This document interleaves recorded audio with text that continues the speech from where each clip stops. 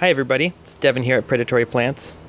Doing a species spotlight today on one of my favorite Nepenthes species, the very weird Nepenthes glandulifera.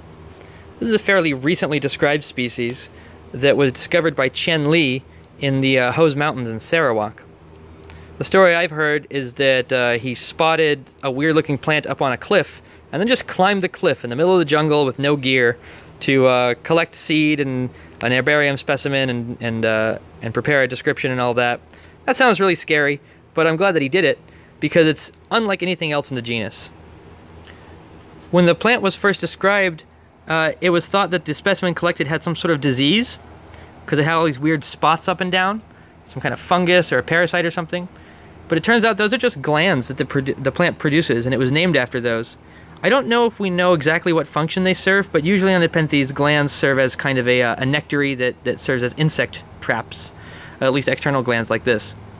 Another defining characteristic of Nepenthes glandulifera is the indumentum, this layer of hairs, these very long fuzzy hairs that's all over the plant. You can see it on the leaf margins and on the tendrils, and you especially see it here on the stem.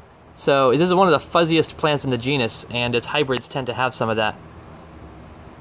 Besides those, the picture is very weird looking. Pretty cool color. It's got this red gradient down to green with good speckling. Really wide picture opening with some vague striping on the peristome. In profile, I feel like this looks like a tawny frogmouth, which is a sort of weird looking bird. If you've never seen a tawny frogmouth, look it up because it's very much, it's very reminiscent of a Nepenthes glandulifera picture. This is the clone from Malaysiana Tropicals, but there's also a few that have been released by Borneo Exotics. We really like this plant. It's pretty hardy. It grows in a very vigorous in intermediate conditions. As you can see, it doesn't really vine. It has this sort of shrubby, bushy characteristic where the nodes don't spread out like a true vine. And that's very nice because even though this is a really big plant, it doesn't take up nearly as much space as our big long vining like Nepenthes sanguinea or all that. It's also really pitchery, which is great, and it passes that on to its hybrids as well. So it's, even though it's a pure species, it's a pretty friendly one, and hopefully it becomes more common. I know a few people got it with the Borneo Exotics releases recently, but it seems to be a little bit less commonly for sale right now. We really like it though. We haven't flowered ours, but we're hoping to soon because the hybrids tend to be very fun and unique. But it's just a great plant, so if you see it for sale and you don't know, ooh, should I get this one? It's really worth it. Nothing else looks like it. It's got a great story with its discovery, and I find it extremely charming.